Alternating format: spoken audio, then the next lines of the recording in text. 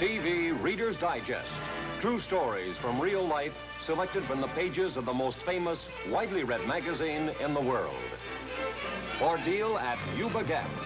The crisis that overtook the city of San Francisco streamliner to become the greatest drama of the snow since the famed tragedy at Donner Pass. 6 hours of surgery. The taut, exciting drama that envelops the lives of 5 people of medicine, working in the hushed concentration of the operating room to save a boy's life. The man who beat death.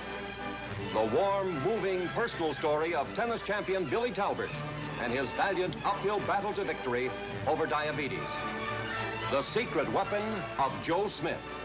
The classic story of the United Nations and how one reporter proved to the Soviets that the pen is mightier than the sword. My First Bullfight. The amusing and highly exciting story behind America's Toreador, Sidney Franklin's climb to fame and fortune as Brooklyn's first matador. Your favorite stories brought to life.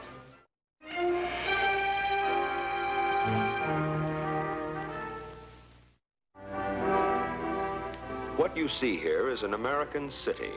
It consists of a heterogeneous group of people, all races, religions, and nationalities existing side by side with each other in a way that can only be described as the American way. In this naval supply depot, somewhere in the United States, is a man who saw that way of life in action. He is Spiros Patras, janitor, a naturalized American citizen who first saw the light of day on the Greek Isle of Crete in 1891.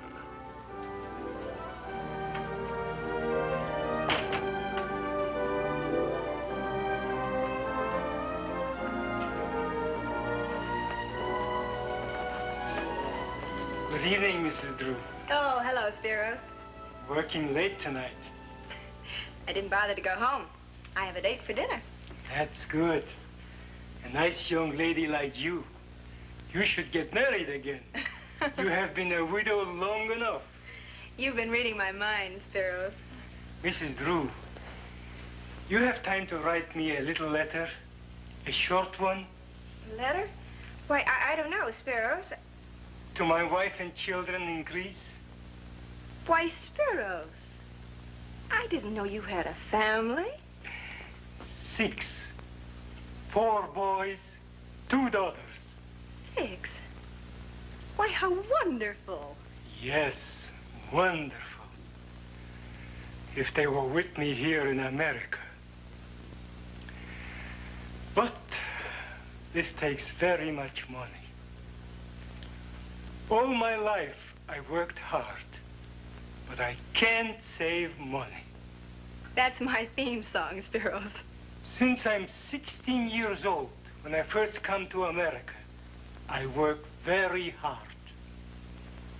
I get my citizen papers, and my mother died in Greece, and I have to go back to old country. Somebody has to work the farm. It is very poor quality, the farm. Gives hardly enough to live. But soon I meet a very nice girl, and we get married. She is good luck charm, my Maria. Farm improves, everything improves, and we get our kids, boom, boom, boom, like that. And while they're growing up, I tell them and my good wife how nice it is in America, my new country. I will take him there someday, I tell him. Then the Nazis come with poison rain from the sky and their parachutes. I go to fight, but they capture me. 3 years I'm in a prison camp. And when I come out, my family, it is a terrible thing to see. They're like skeletons, living like animals in the forests on roots and leaves. Terrible. Then I make up my mind. I'm an American citizen. I'll go back to my country and work hard and save money and bring him over here. But all the money goes for medicines for the children and doctor bills. And 10 years. 10 years that I have not seen my wife and children. Maybe I'll never see them again. Oh, don't say that, Spiros. I'm 65 years old next September 1st. But I gotta keep on with the letters. Hope, Mrs. Drew. It is like the good sunshine, which if you do not have it, life is not worth living.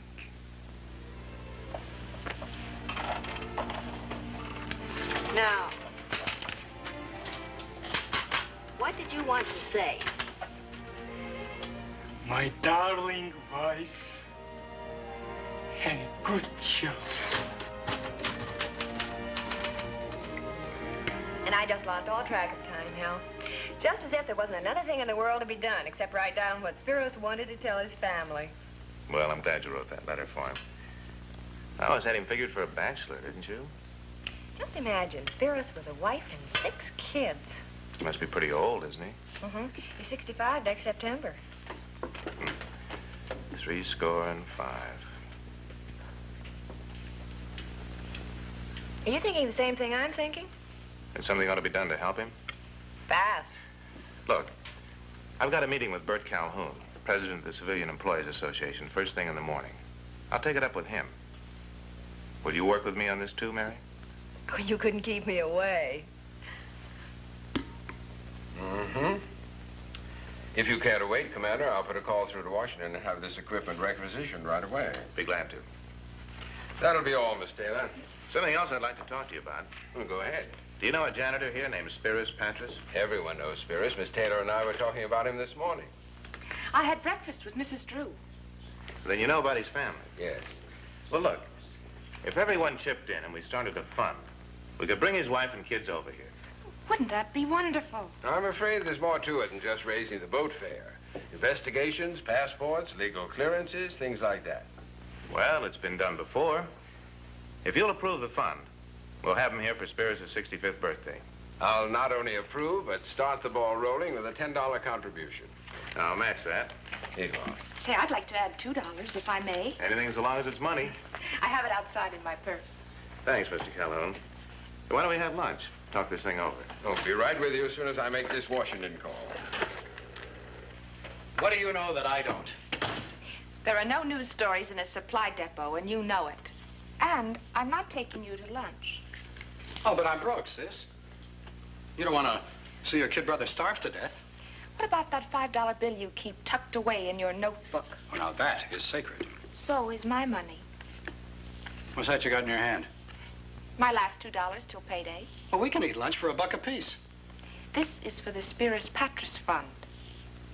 The Spiros, what's yours fund? A janitor who works here. So long.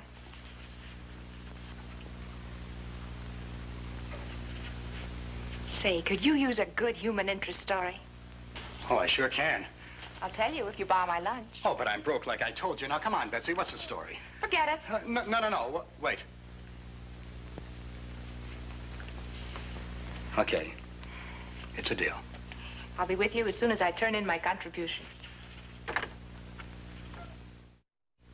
Reporter Joe Taylor got his story, and it made the evening edition of his paper, front page. Say, did you read this item about the janitor over at the Naval Depot? The way they're trying to raise money to bring his family over from Greece? Mm-hmm. A wife and 6 kids. It'll take a small fortune. You know, I just got a bright idea. Remember that old Benson house? The one on 3rd Street? Don't tell me the office finally managed to sell it. No, but it'd be just right for this, what's his name, Patras and his gang. But it's a white elephant. You said yourself it'd be much too expensive. I don't mean to sell it to him. We'd give it to him. Oh? That'd be all right, wouldn't you say? But that's charity. From what the newspapers say, I don't think this man would go for a deal like that. I wish somebody'd offer to give me a house. That's just the point. Nobody ever has. If anybody did, you'd probably turn him down. You know what? You're right. But suppose I turned the deed over to him and let him pay off the back taxes in the form of rent. Could you do that? Why not? It wouldn't cost him any more than he's paying for one room now. And this way, it'd give room for his whole family to live and breathe in. Sounds grand, and I like you for thinking about it. Oh, horse feathers. That Benson place is standing there like an old barn, not doing anybody any good. Why shouldn't somebody that needs it put it to some use? Why not? Come on, dinner's ready. Okay. Well, Glenn spoke to the other members of his firm about it, and they're going to give Mr. Patras the deed to this house just as soon as possible. Oh, your husband must be a wonderful man to do a thing like that, Mrs. Coombs. Oh, they're going to have a regular ball in such a house.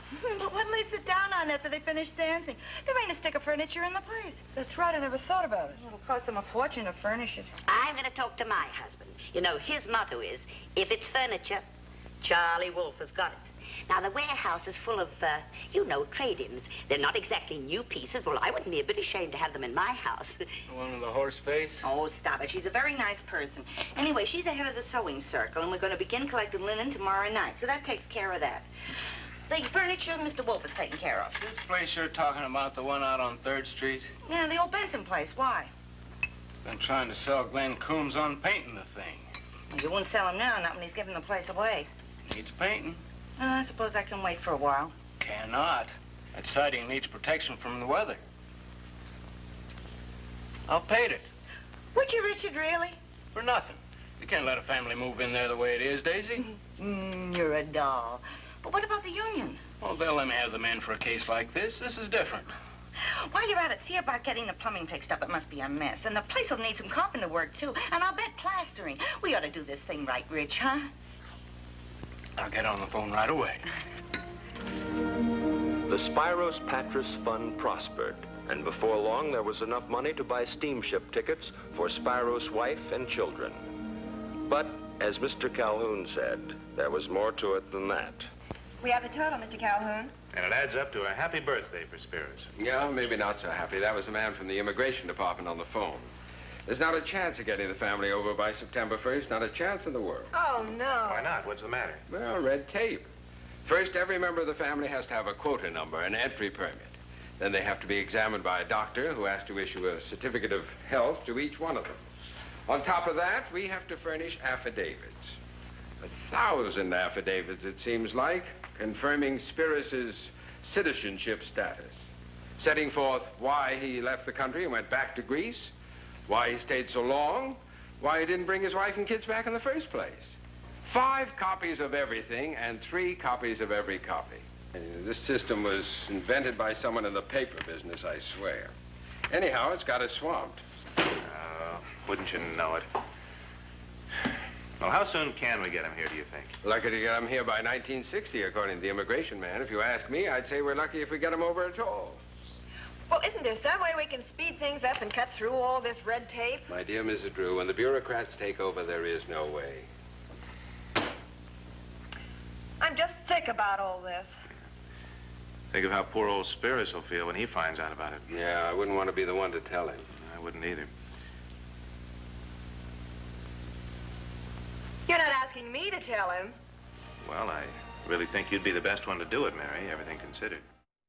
With the campaign to bring the Patras family to America completely bogged down, the committee decided to return all the contributions made in Spiros' behalf.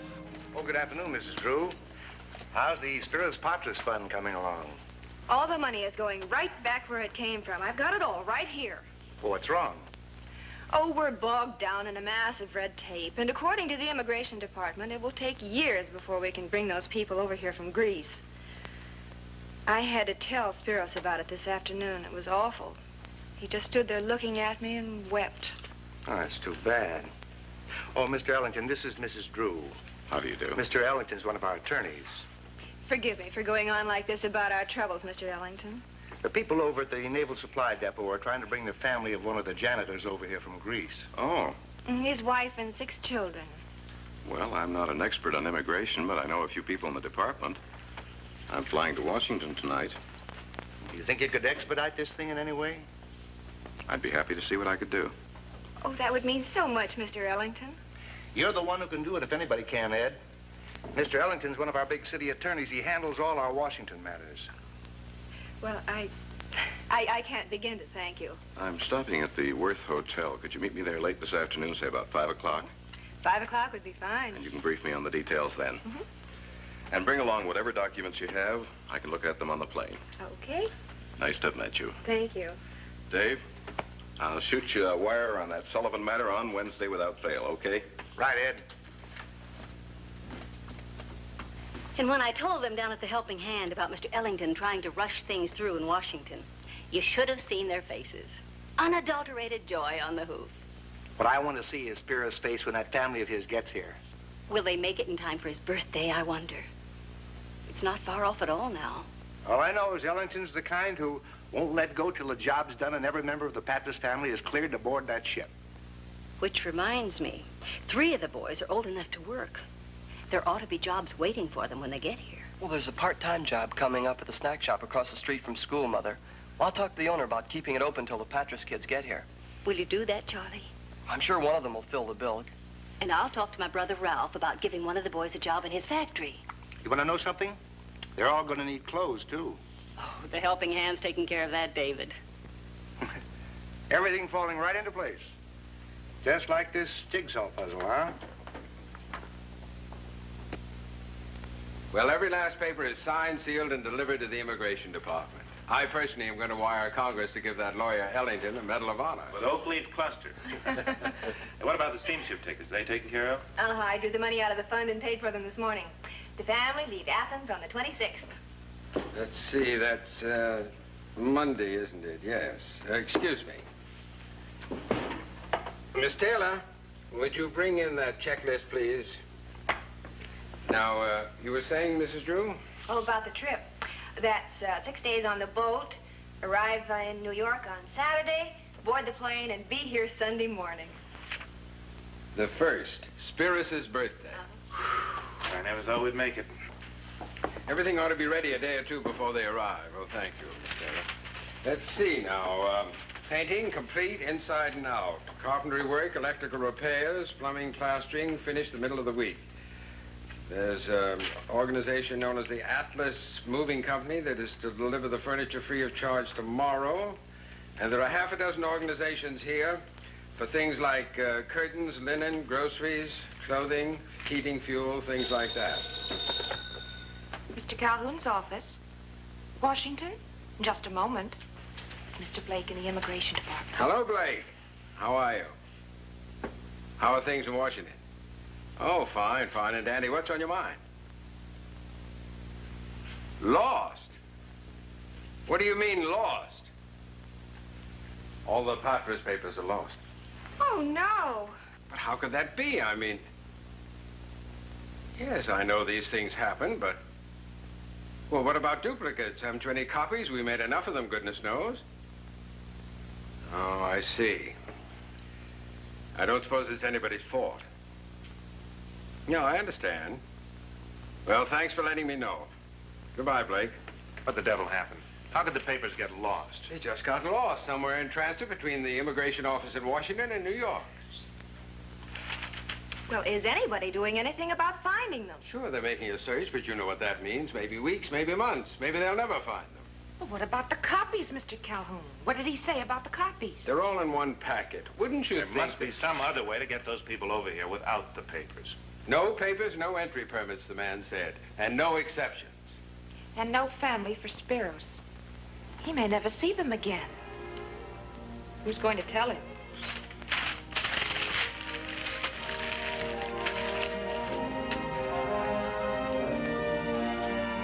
Oh, no, you don't.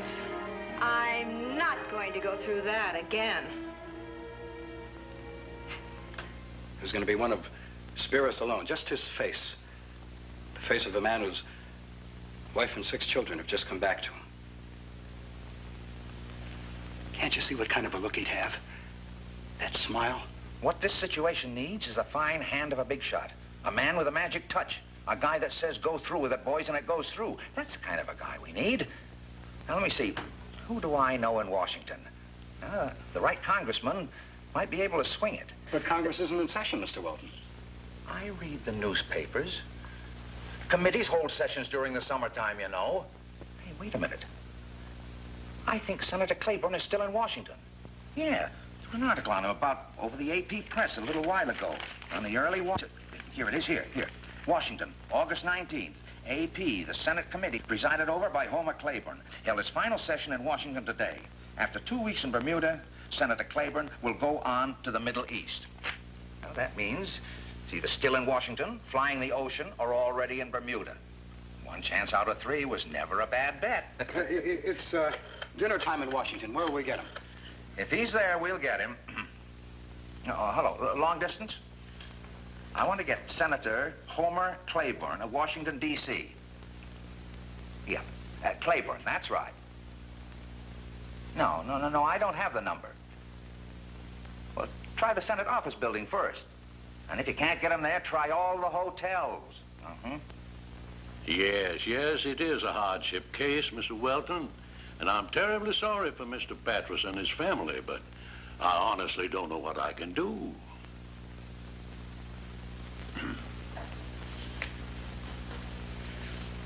Yes, surely, but what you're asking would take an act of Congress, and you know Congress is adjourned till January.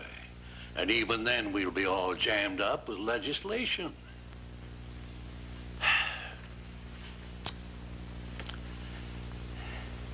Well, yes, there is one way to get immediate action on a thing like this, by going directly to the president. Yeah. Oh, but that's impossible. Well...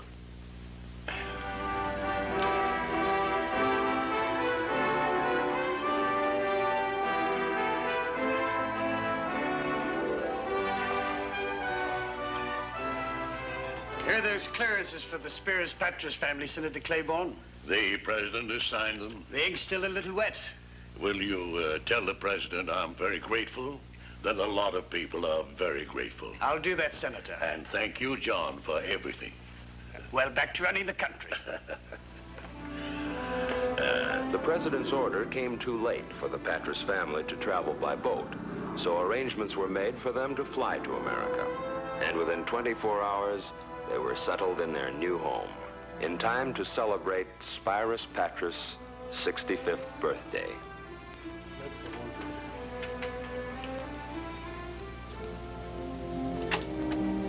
Oh, hello, Sparrows. Good evening, Mrs. Drew. How's the family? The good luck charm is with me again. My wife, Maria, she is well, and the kids, they're well, too. 3 boys are working, 1 boy is in the United States Air Force, and the 2 girls are going to school. We are very happy people. Oh, that's wonderful. I'm so glad for you. Thank you, Mrs. Drew. You know, Mrs. Drew, all the years that I have been living in this country, I have been hearing about the American way of life. I'm not quite sure I know what this is. Is it to get rich? Is it to buy things on credit?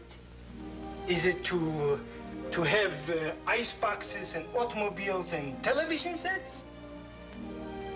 No, Mrs. Drew. It is none of these. I know what is the American way of life. It is to help each other. Be sure and watch for your favorite Reader's Digest story, vividly brought to life on TV Reader's Digest.